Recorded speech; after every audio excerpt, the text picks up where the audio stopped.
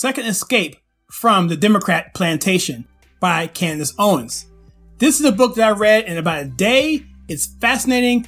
I'm going to give you 10 takeaways of why I think this book is awesome, and we're going to start right now.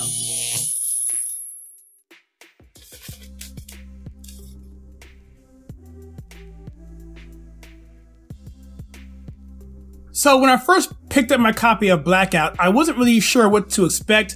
I thought from, reading the cover that it probably would be an autobiographical type book, which it most certainly was, but it moreover was a book about conservatism from a basic 101 type level. And I was reading it and I was like, this would be a really good textbook for someone who was just getting into the movement. They just went Brexit or they just walked away. It's great.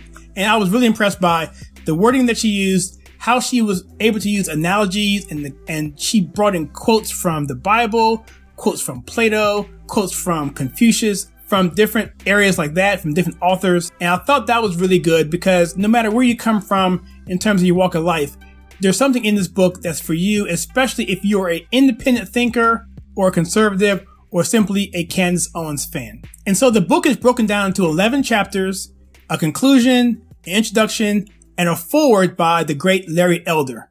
And let's start there. Larry Elder is her mentor. And this is a guy who's been around for a long time. He is a person that is just the OG of conservatism when it comes to blackness. And really, he holds his own with anybody. The way he's able to frame arguments goes alongside with what Candace does, but she takes it to a level that really goes to the people of today, the next generation. But Larry Elder sets the tone in the introduction in his foreword. He goes over a lot of statistics, he covers it brilliantly, and he just sets the stage for Candace. It's almost like a passing of the torch. I thought it was phenomenal. Going into her introduction, she kind of gave an overview of herself and where we're heading. She mentioned about Rutherford B. Hayes, the Republican Party, and this actually is my first takeaway. First takeaway is the history of conservatism, which really is in the next chapter. I'm maybe getting ahead of myself, but the key point here is that Rutherford B. Hayes was the president of the United States, was a Republican. The party made a deal with Democrats that if they remove the troops, federal troops, out of the South, that they would acquiesce and let Rutherford B. Hayes win the election and become president. That happened, unfortunately, for the people in the South, because once that protection was removed, all of a sudden they were inundated with all kinds of bad things. That really began the era of oppression in the South at that level, with Jim Crow and the Klan, poll taxes, segregation, the whole nine. The second takeaway I have for this book is that she mentions something called lament versus promise. How Democrats lament about black people having issues and problems and all of that. And then they promise to do something about it. That garners the black vote.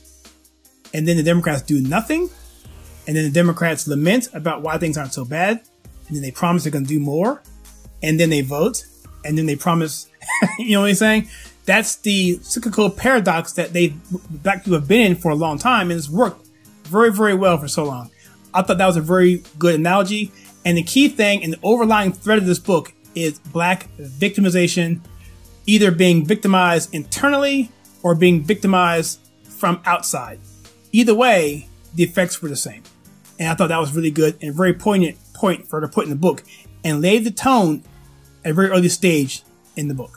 So my third takeaway in this book is my amazement of Candace Owens' experience when she was a victim of a hate crime and she was in high school. It was a very traumatic experience. And I think if you are a Candace Owens detractor, I think if you read this chapter and understand everything she went through, and you marry that with her grandparents, her upbringing, her love for the black community, her love for her family, her dedication, and her hard work, I think you will understand very easily how she was able to get to where she is today and how she can be easily misjudged. Now, what's interesting about this is that she laid out a scenario where she was a victim of cancel culture, where the NAACP came in to help her, but really did nothing more than self-serve their own interests. And she laid out that particular narrative going forward about being a victim and how that can play a big role in everything that we do. And that victimization is the theme throughout the rest of this book.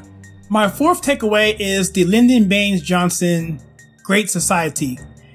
His proposal to make the country better through social programs, and ultimately it hurt black people. And this is a good part of the book, which I realized that But I didn't realize, and this right here is the takeaway, that I did not understand how badly the black family took a hit, because I knew that it was bad, but based on what she was laying out in this particular chapter of this book, she laid it out there in ways that I couldn't believe it.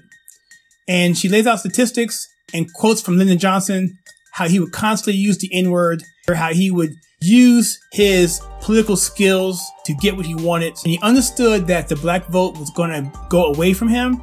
So the best way to do it is to invite them in, give them what they want, not allow them to move up. And that was what the Great Society Act did, and it totally destroyed the black family.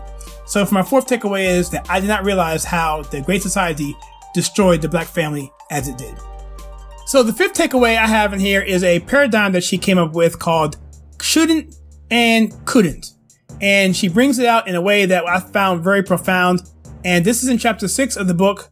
And what she means by this is that prior to the Civil Rights Act of '64, there was this mindset that black people couldn't do something.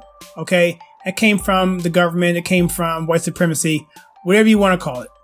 But then after that, it became a notion of you shouldn't do that. First of it, because you can't do it because you're black and you can't do it.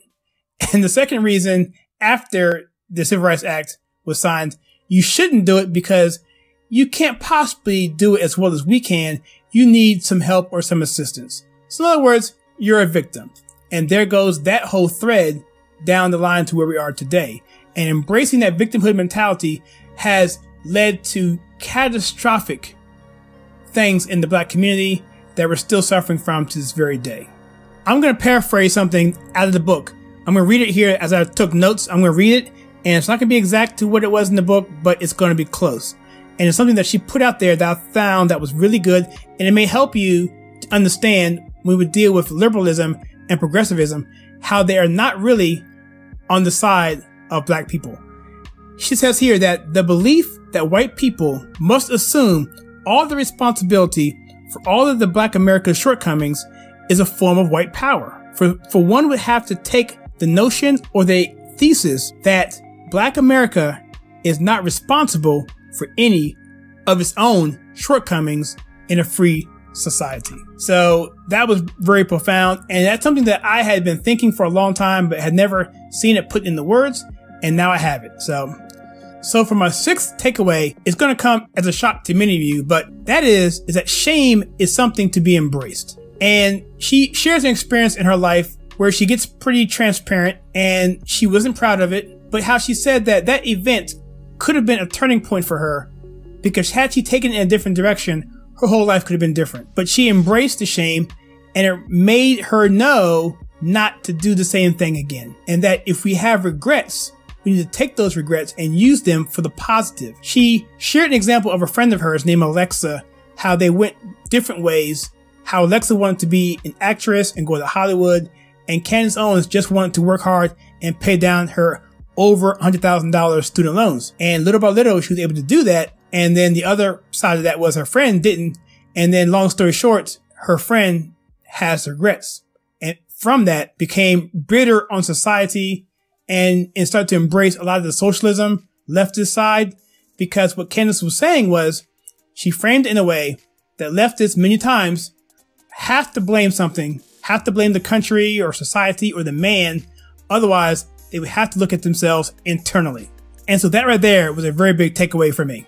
My seventh takeaway, in a similar fashion, how I wasn't aware of how badly the family went down after the Great Society Act. Well, for number 7, it's going to be, I wasn't aware how badly black culture had gone down since that same period as well. And black culture now is such of a point of degradation that it's cool to be an underclass. It's cool to be a non-achiever.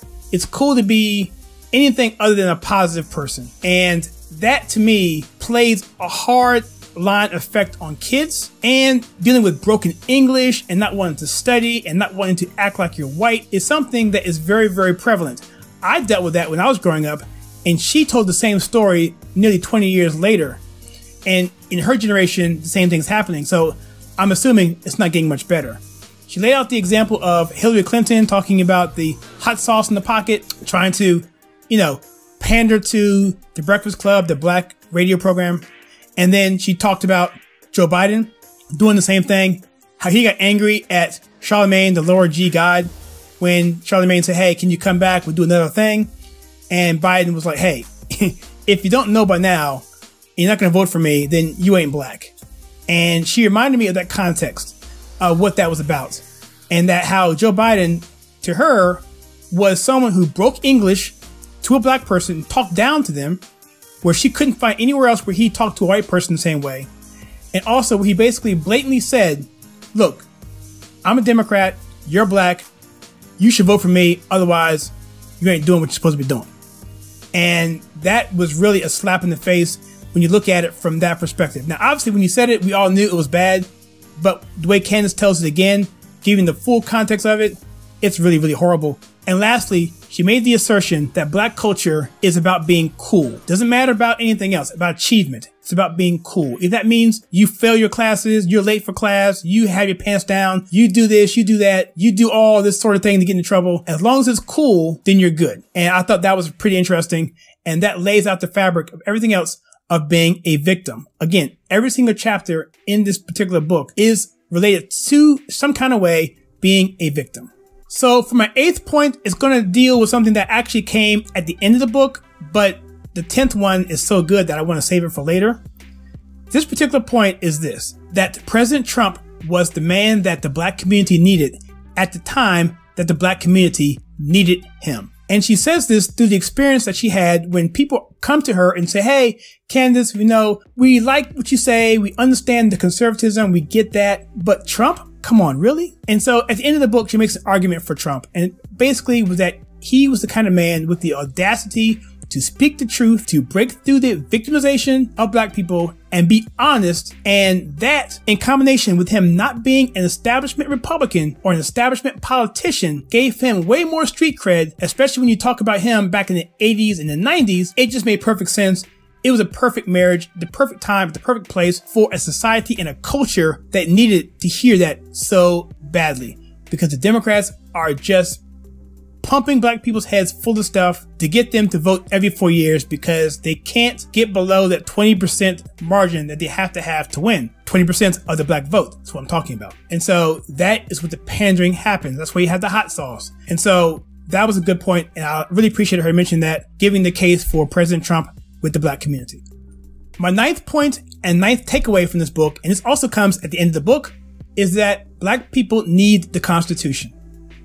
And this is interesting because right now in society, it's commonplace now or popular to diss the Constitution and say it's old and outdated. But when you really look at it, the Constitution is what's keeping people free, and particularly minorities free. And in particular, this particular video and context, black people are being kept free. Why is that?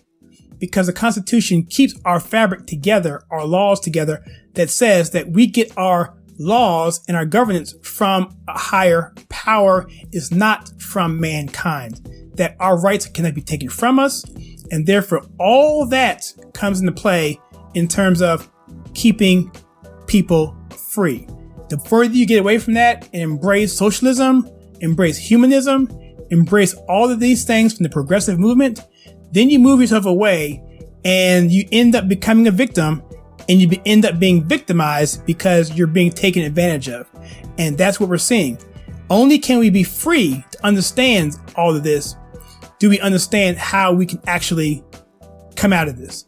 And that segues into my 10th takeaway, and that is this. She gave an analogy of Plato, a story she gave, and you may have heard this. I had not heard this. This is a story of essentially prisoners versus sunlight, or prisoner versus the truth. And essentially was, people are clumped into a dark cave they can't see. One person breaks out, the sunlight's there. After being in the dark cave for so long, that person fights and can't deal with the light because it's so blinding and you can't see. But it takes time for that light to get into the brain and the psyche, and you get used to it. And finally you can see clearly, you can see the night sky, you can see all this stuff. And now you realize that, wow, I was in the dark for so long, and that light that I thought was my enemy at first was actually helping me. So now I want to go back into the cave and free people. But the problem is you go into that cave and now you're adjusted to light. You go in there and you really can't see anything now. And so it's difficult to go into that situation because it's hard and it's very, very dangerous. You could bump into somebody, but also dragging someone out of there into the light, kicking and screaming is very difficult. And that analogy deals with truth, slavery, mental and both physically, but the son is dealing with truth. And that is what this is about. It's facts, it's truth, it's putting something in the mind of someone that was not there before so they can think clearly for themselves. And so it takes a struggle to do that. And it's tough, but it's worth the effort. And I think that's a fantastic way to wrap this book up and this review up. I think Blackout is a fantastic book. It's going to be talked about for generations. I think the new generation beyond Candace Owens are going to be reading this for years. As a textbook, more or less, it's indexed very nicely. You can look at the chapter headings and know exactly where you want to go. Jump in there real quick. The chapters are not long. You can read the book in about 7 hours if you just go straight on out. And it's a really good read and it's very compelling, filled with information and facts. It's up to date up to George Floyd, at least till May 25th of 2020, maybe beyond that. It's really contemporary in its language. She uses language that's not really appropriate for some kids, but she keeps it real. And that's why I think this is the next generation beyond Larry Elder, who's always going to have his place because he obviously gave his sign of approval on this from his incredible endorsement in the foreword. And so with that, this book comes with a high recommendation on my behalf and the conservative take. But the important thing is this. What do you think? Did you read Blackout? Are you planning on reading it? Let me know in the comments below. What do you think about my 10 takeaways? Were there more or were there less? Or do you think I overstated some things? I'd be curious to know what you think.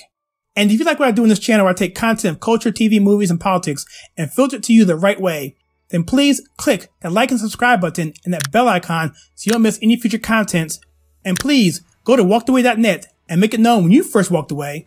Share with your friends and also check out some content that I have right here.